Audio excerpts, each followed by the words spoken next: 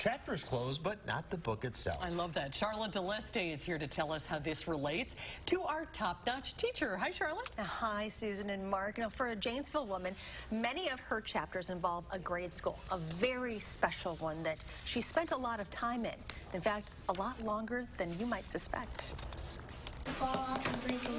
Kathy Ellis has spent a lot of time in this classroom hearing a lot of stories.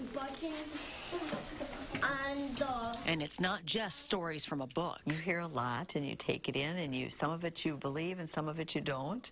And but more it's listening to them, because more often than not they just want somebody to share their news with, or share what they're excited about, or even when they're making something up, they want you just to listen to them. After more than 3 decades teaching here at St. William Catholic School in Janesville, she knows how important it is to listen to her first graders. The children will always be children. I think children are more outspoken or more vocal than they were, in the past. Mrs. Ellis also understands the importance of making memories. For at least the last 8 years, she's made scrapbooks for every student she's taught. Each page filled with a story, a memory made in the first grade. Because as a mom looking back, I had a box that I put stuff in, but I probably never, it's still in a box someplace. But I thought, well, that would be fun just to go back and look through your own stuff and say, oh my gosh, this is what I wrote in first grade. This year, though, will be her last year making those books for her kids. After 32 years of teaching, not including the time she spent attending school here as a little girl in this very same classroom, Mrs. Ellis is starting a new chapter in her life.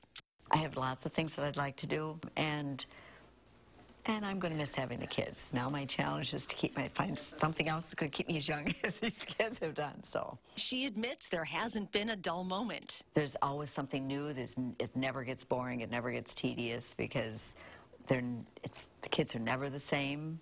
And that's something that she didn't learn through the written word. I think what you've learned in your books is great and wonderful, but I think your education starts the day you walk into a classroom. An education filled with endless stories, rich relationships, and lasting memories from doing something with love. I think it's been a gift to me. Congratulations, Mrs. Ellis, and I hope you have a blast writing the next chapter. If you know of a top-notch teacher, especially someone who's teaching this summer, please nominate them at channel3000.com. So she went to school there. That room that she's teaching in was her first grade room when she was a little girl. She has 4 children of her own. All went to school there, and she ended up teaching like 1 or 2 of them, and then she has 8 grandchildren, 2 of which she also taught. Whoa, talk about the end of an era. I love the scrapbooks. Yeah, oh my goodness. Yeah, the first year she said she only had like 12 students, and then this is the most she's had is 27 students. That is it fluctuates every year, but she loves doing that. So that's a great idea. Yeah. Best of luck in retirement. Kathy, congratulations. All right. Thanks, Charlotte. There is more to come here on Live at 4.